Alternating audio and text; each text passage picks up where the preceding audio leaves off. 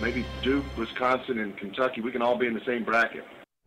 Hey there, everybody. That was Greg Marshall today discussing NCAA tournament seeding. Despite moving up to number 8 in the AP rankings today, ESPN bracketologist Joe Lunardi still only believes that the Shockers are worthy of a 4 seed.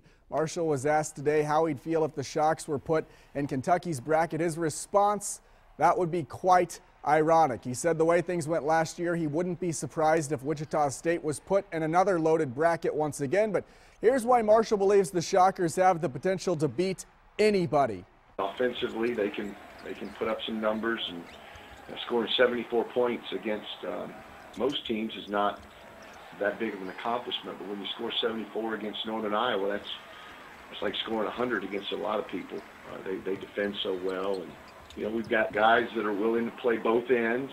Obviously, very talented guys that can score in one-on-one situations, but they share the ball too. We have usually a tremendous assist-to-turnover ratio. Shows their unselfishness and their ability to share.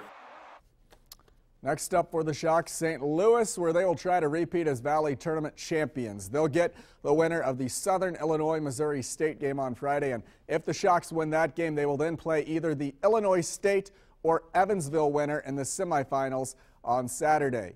Meanwhile, the Jayhawks continue to hang around in the top 10 despite having lost 3 of their past 7 games and at least temporarily having lost their starting big man Cliff Alexander due to an eligibility issue being investigated by the NCAA.